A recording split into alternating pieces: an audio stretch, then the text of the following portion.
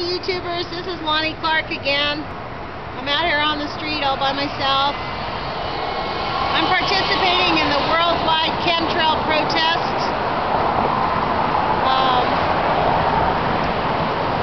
I know there's a lot of people here in Eugene that really get active against the chemtrail. So maybe it's because there wasn't a lot of publicity, or maybe I missed the protest because I came out an hour late. I got here at 1 instead of at noon. But whatever it is, I'm standing out on the street all by myself protesting. And I did engage one young man who was too gun-shy to be interviewed. He knew nothing about Fukushima. He really didn't understand chemtrails. But he was very interested. I gave him my card. I told him to watch my YouTube videos, look at my subscription list, find out more information for himself. I'm just going to stand out here for a little while longer. You know, we all thought that our government was regulating corporations.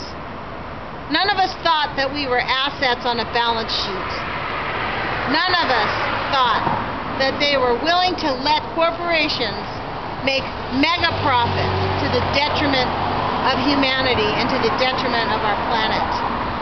And so, the only thing we can do is start the movement. I think we're on a tidal wave here, and it starts with one ripple, and that's us. So, I'm going to keep on. I'm going to post this up. And hopefully, you know, it's not waking people up. People have not been asleep. People have been working their asses off trying to make ends meet, trying to climb the corporate ladder, believing that the system was regulating things.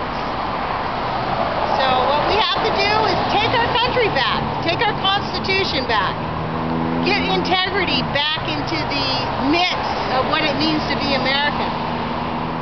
You know, remove the idea that greed is good and replace it with the idea that love is good and humanity is good. And that we are our brother's keepers. And we're the tenders of the earth. We are the ones who take care of our little beautiful planet. So, I'm just going to keep standing out here for about another hour. I'll keep making these little videos. Hopefully it'll inspire other people to do something. So, ciao you guys.